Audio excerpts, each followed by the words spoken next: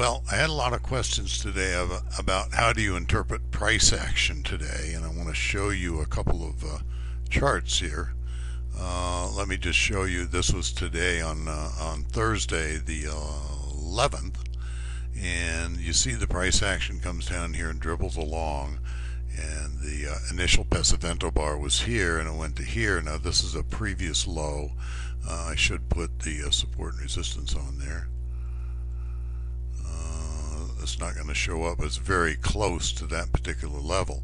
Now these are very compressed bars to give you an idea of what's happened, but we've had a lot of testing of this particular level, 1072.50 today. Now what you can see by this bar, one of the things that's happening is super high-speed trading by the hedge funds these days, and so the market will tend to go up, hit the moving average, and stall.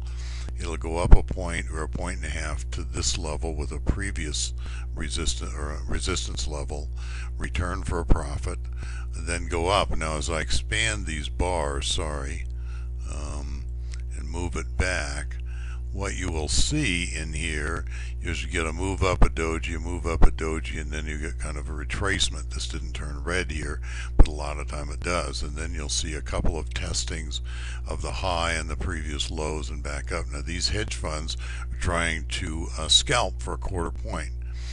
And after the market runs so far up here, it basically ran from 1074.50 to 1076.50, about 2 points. You'll see a lot of hesitation and profit taking. Now when you do see this, you'll notice, I'll expand this, you'll see that the price comes down very little and the ergodic goes down a lot.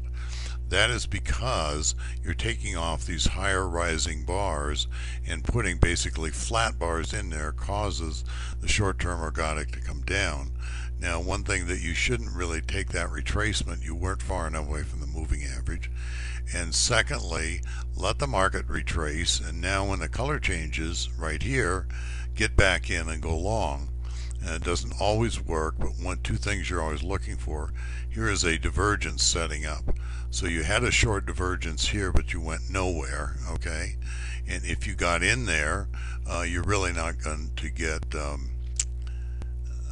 stopped out up here. But the other thing to notice, as the market and the ergodic starts to turn over, you get a lot of price bars the same way. So when I was working with a student in Japan today, you could see this stall and stall and stall, and you knew pretty much it was going to go down. Now this was the high of the other day, so it didn't quite make it, and it turned around, and you could go short in that case. In this case, it was a very nice move. And again, we talk about the price action.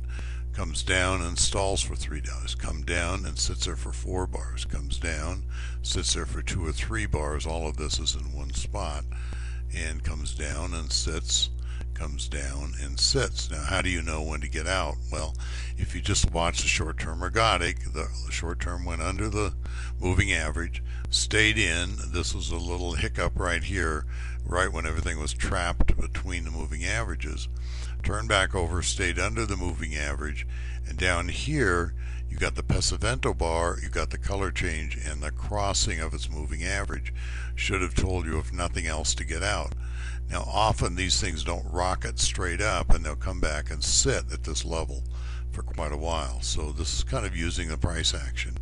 Wasn't moving very fast today, but these kind of moves are caused by that rapid or high-speed trading programs put in by the hedge funds. So if you just stick with the ergodic and the color change and staying underneath or above its moving average, you got a great chance of making a very nice profit. And you noticed it went right back to the midpoint of the first resistance.